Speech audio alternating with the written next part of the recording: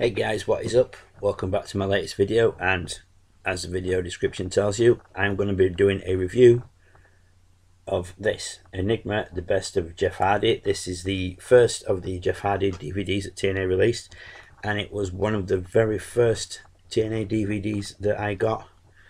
I've watched it a few times and recently rewatched it after doing my up-to-date DVD collection, the TNA one. So I figured, what the hell, I'd do a quick review on it. Well, not so much a quick review, but you know, a review.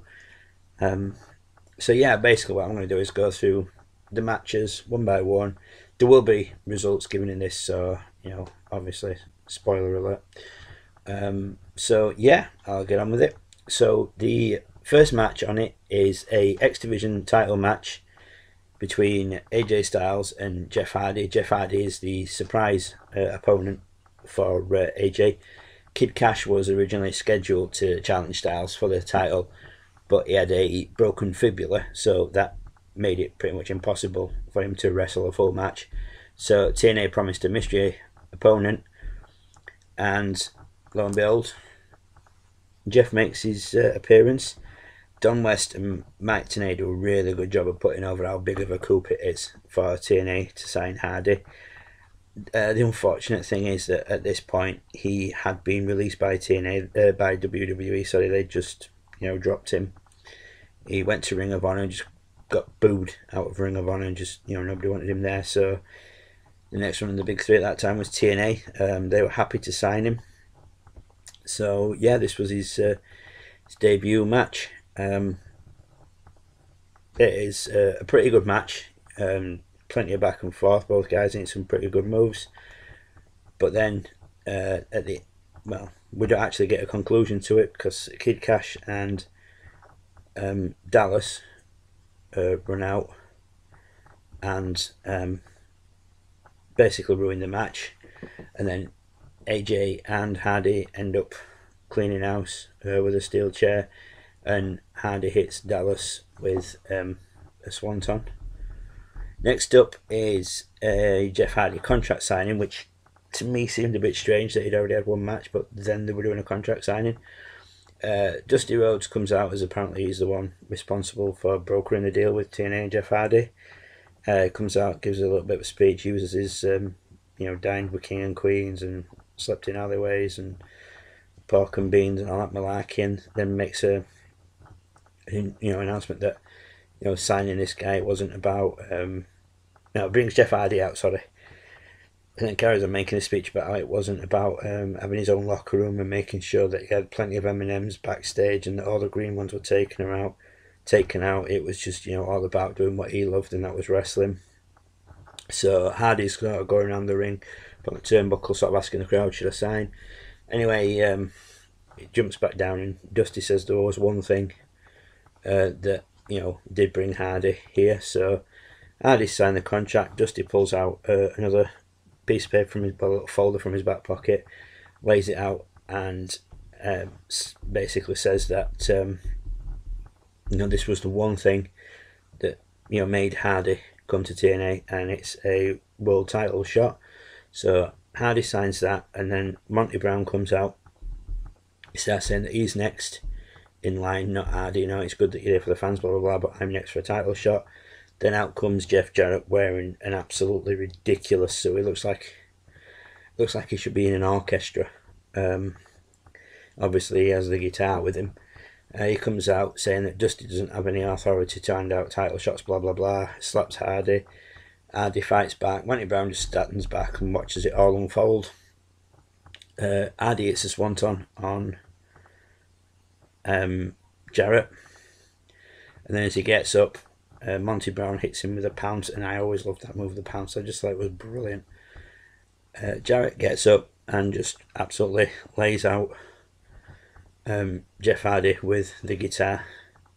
So then we move on to match number 2 of the DVD, which is Jeff Hardy, AJ Styles and Ron Killings versus Monty Brown, Kid Cash and Dallas. Dallas is of course the original name of Lance Hoyt, for those of you who will know. For those of you who don't know, Lance Hoyt used to be known as Dallas.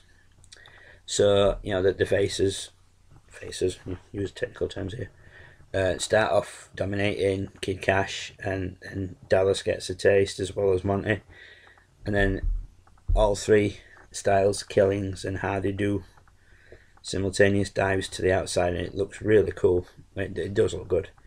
Dominate Cash for a little while longer until Monty Brown eventually gets tagged in and he takes over on Ron Killings. AJ makes a hot tag which goes until he gets leveled by Dallas with a big boot.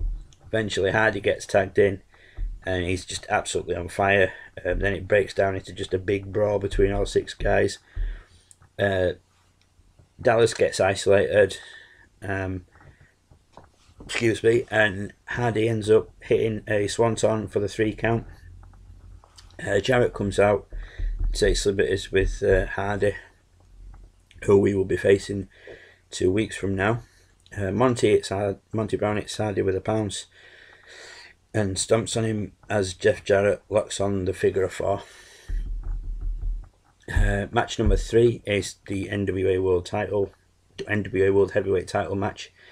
Jeff Hardy versus Jeff Jarrett, and this match has been subtitled The Date with Fate, and it gets hyped up by Mike Tenay and Don West as the biggest match in TNA history.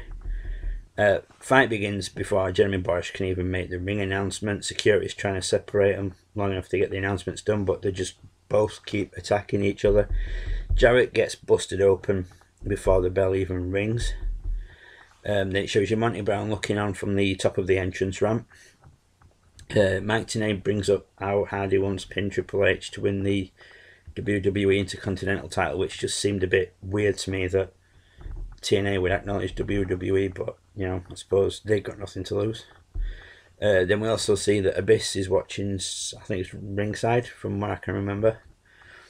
They end up brawling up into the balcony of the asylum, and Hardy tries to throw Jarrett over, but doesn't.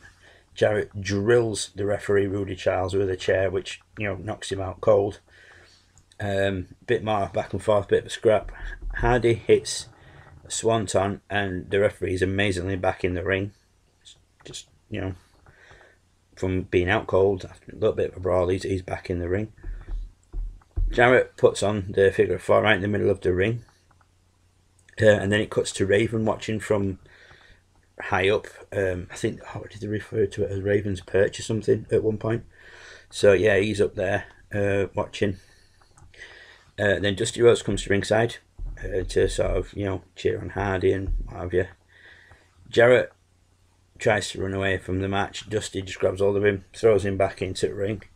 Hardy puts him in the spine line, which apparently he debuted the week, at some point, as his surprise submission move, which is basically, it's just a Boston Crab, except you hold both legs under one arm. Jarrett manages to get out of that, slides out of the ring, and then just proper pops Dusty Rhodes. Dusty, interferes, nails Jarrett, which brings out, and I hate saying his name, Vince Russo, who has his traditional baseball bat with him. The bat ends up in the ring. Russo's trying to get Dusty back to the dressing room. Nobody actually gets to use the bat before Russo takes it out. Hardy goes up for the swanton, but Jarrett moves out of the way. Referee gets distracted by something, and then he just absolutely waffles Hardy from behind, and that's enough to get the victory and retain the title. Most of the match was pretty solid. The finish was lame. Looking back, giving Jeff Hardy the title here would have really created some interest leading up to the Victory Road pay-per-view. It would have been amazing, but obviously there were reasons why TNA weren't willing to put the belt on anybody else. Jarrett, excuse me. So the fourth match is a #1 contenders match between Jeff Hardy and Monty Brown. This is basically the culmination of a sort of 4-man tournament. Winner of the match gets a sorry about that, some DVD player in the background. Winner of this match gets a title shot at Victory Road, which is TNA's first 3-hour pay-per-view on Sunday. Hardy beat Abyss in the previous round. Excuse me. Monty Brown beat Raven the week before to qualify for this match. So early on, Monty Brown is really sort of using the power game, and he's using that advantage. And then it shows you Abyss and Raven watching on. There's like a fade out for a commercial break, and when they come back, Hardy's just taken control of the match for like the first time ever. Monty regains the advantage and locks on a sleeper. Hardy counters with a jawbreaker, hits a twist of fate, but Brown kicks out at 2. Referee gets knocked down. Hardy hits a swanton, but obviously there's no referee to count. Abyss comes in, gives Hardy a black hole slam, and Monty responds by pouncing Abyss. Then Raven comes in, nails Monty Brown with a chair, and then hits him with the Raven effect DDT, which I always thought was called the even flow, but it is what it is. This allows Hardy to get the twist of fate and score the win. It's a pretty good match, and in my opinion, it set up Hardy as a solid contender, and also set up the first Monsters Ball match at Victory Road. So the 5th match is another 6-man tag. It's Jeff Hardy, AJ Styles and Ron Killings again. This time they're facing Team Canada, Bobby Roode, Eric Young and Ruffy Silverstein. From what I can gather, this is Ruffy Silverstein's only appearance as TNA. So that's as far as I know, and he made it onto DVD, so fair play. Baby faces control the beginning of the match, and they go to a commercial break, but when we come back, Team Canada is able to turn it around, and obviously that's because of Ruffy Silverstein. Hardy gets a hot tag and cleans house on all 3 members of Team Canada. AJ and Truth take out Young and Roode, who at this point, by the way, are NWA Tag Team Champions, leaving Hardy and Silverstein alone in the ring. Twist of fate later, and the good guys win. Rest of Team Canada comes out to attack them, so BG, James and Conan come out to even the odds. Scott Demore is left in the ring with Hardy, so Hardy gives him a flatliner followed by a swanton off a ladder. Jarrett sneaks into the ring, nails Hardy with the guitar, and then announces that Victory Road match will indeed be a ladder match, because Hardy had already laid down the challenge apparently. So after beating from behind, Jarrett accepts. Which leads on to match number 6, the ladder match for the NWA World Heavyweight title, Jeff Hardy versus Jeff Jarrett at Victory Road. There's a video package included here. It shows you like little bits of build up, and I like how TNA did the tail of the tape in X Factors before the title matches. I'm not sure if they still do, but on these DVDs it does show you them, and I always thought that was a nice touch. At this point, Hall and Nash have made their sort of TNA appearances, not debuts sort of thing. Scott Hall is back in Jeff Jarrett, and apparently Kevin Nash is in Hardy's corner. Straight from bat, ladder gets involved by Hardy bringing it in. Brings in another, so there's 2 ladders in the ring. Hardy does a really neat spot where he sort of gets Jeff Jarrett in the middle of the ladder, and he's stood above him and he's pulling the sides in, so it's like crushing his ribs, which I thought was pretty cool. I think it's been done since, but this is from like 2004, so we're going back 16 years. Wow. So yeah, neither Hall or Nash have made an appearance at this point yet, so Hardy somehow messes up and blows an STO and then misses the leapfrog leg drop off the ladder. Rudy Charles takes a bump, so he's out for a while. Jarrett climbs the ladder, Hardy knocks him off, and then Scott Hall comes out, and he looked rough. He gives Hardy the edge, as it's referred to here. Security come out, try and get Hall to leave. He responds by just like not leaving at all, just hanging around ringside. Hardy does the catapult with the ladder where he jumps and it smashes Jarrett in the face. Tries to climb the ladder. And then Jarrett climbs up as well, but Hardy knocks him off, but then Hall interferes again. Rudy Charles can't really do it because, you know, obviously it's a ladder match. There's not really any rules other than grab the belt, win, or whatever, and win. Jarrett climbs the ladder again, gets pushed off and crotched by Hardy. He climbs. Jarrett pushes him outside the ring, where he lands on Scott Hall. Hardy hits a twist of fate on Hall, and he has absolutely no idea how to take it at all. Swanton follows. Jarrett and Hardy go up to climb the ladder, and Kevin Nash's music hits. He comes down with two guitars over his shoulder, and for some bizarre reason everyone assumes he's on Hardy's side. You know, it's just, you know, even watching this the first time I knew what were coming. Of course, you know, he gives a guitar to Hall, and they use him to beat up Hardy and give Jarrett the win. And TNA Don West obviously is announced as well. Oh, we're shocked that Nash turned on Hardy. Really? Why? It's Kevin Nash. I'm surprised he didn't pull a ligament or damage himself somehow walking down to the ring, climbing in, carrying two heavy guitars. So next up is Jeff Hardy and AJ Styles versus the Naturals. Styles and Hardy both coming off losses in the title matches at Victory Road, so obviously, you know, they're out for redemption. They need to prove a point. They're in a foul mood, blah blah blah blah blah. And the Naturals just don't even look like they're in the same league as Styles and Hardy, even though they are former NWA Tag Team Champions. AJ pretty much dominates both Chase Stevens and Andy Douglas. Styles and Hardy execute some really dangerous looking double team maneuvers and get the win when AJ Styles hits the Styles Clash on Stevens. Match 8 is another 6-man. It's Jeff Hardy, AJ Styles and Randy Savage versus the Kings of Wrestling, which is Kevin Nash, Scott Hall and Jeff Jarrett. And this one's from Turning Point. Before the match starts, we get told that Savage has been kidnapped, so it'll be 2 versus 3. Hall and Nash come out wearing Elvis style jumpsuits. Jarrett comes out just wearing like his normal wrestling gear. AJ and Jarrett start off, you know, nice and steady. Nash and Hall obviously still in this full jumpsuits. They, you know, they don't take any of them off. But Jarrett's in his, like I said, in his usual gear. Hall comes in. Styles gets some offense in, and then AJ calls for Nash to come in. So he gets in. Hardy, you know, manages to get some offense in.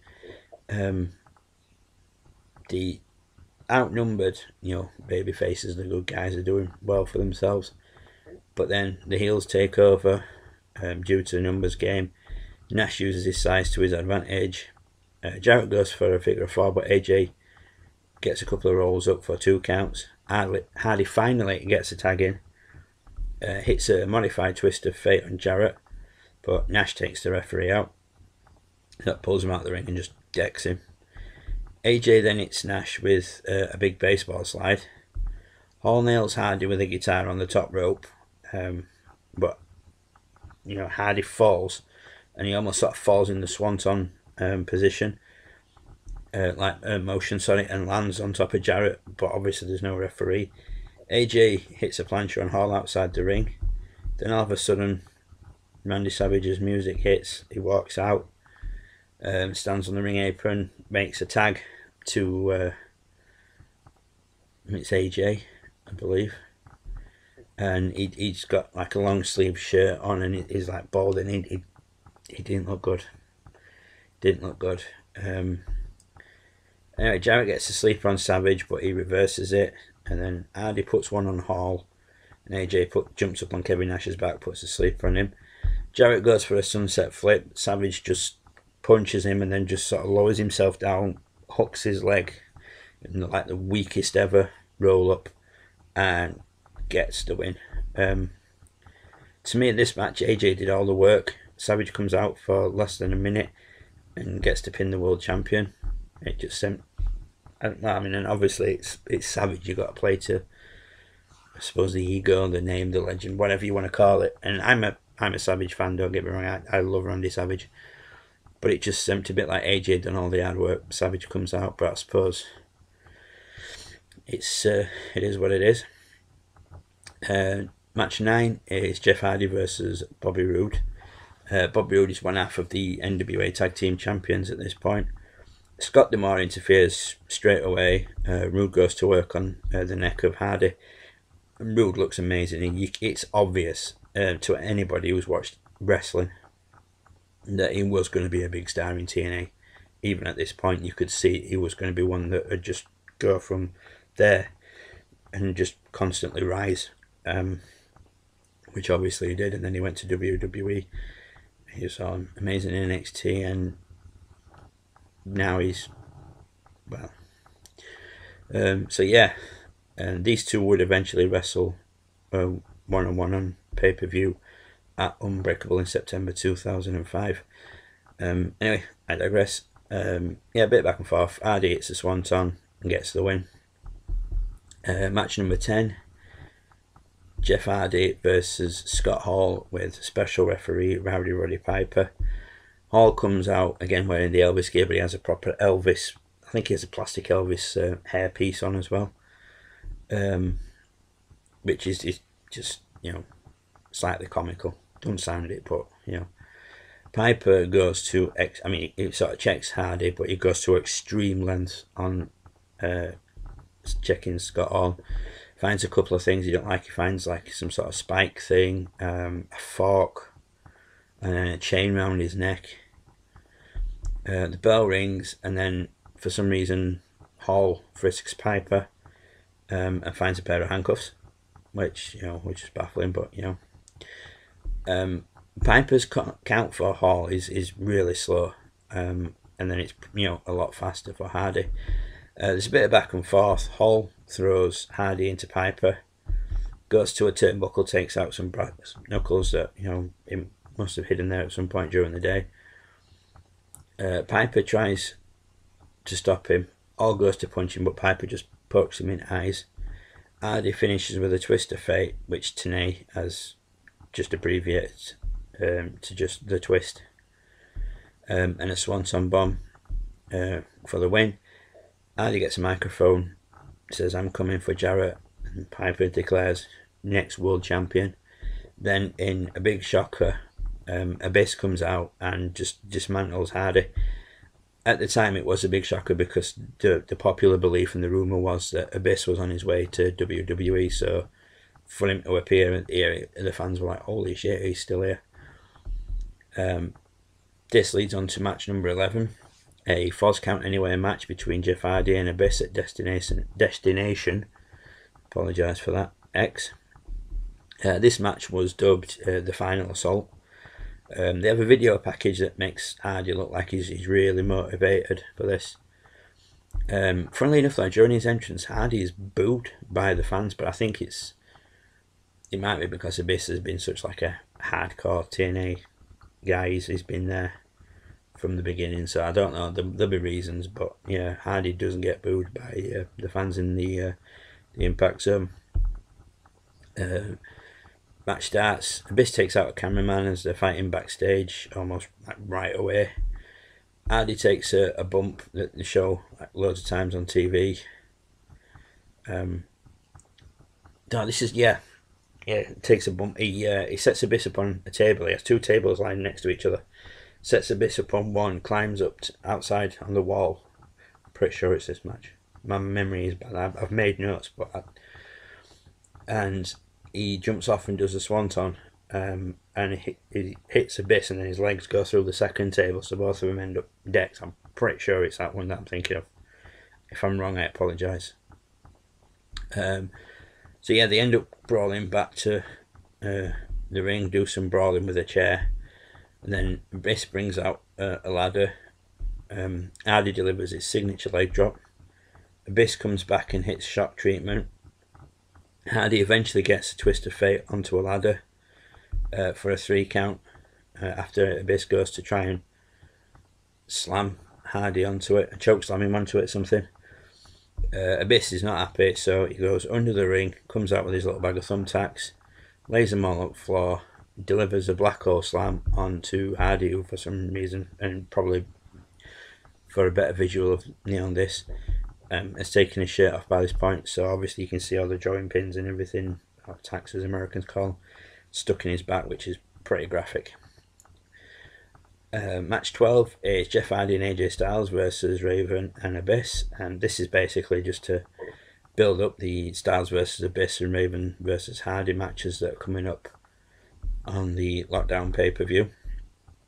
West at one point calls Lockdown potentially the greatest show in the history of the world.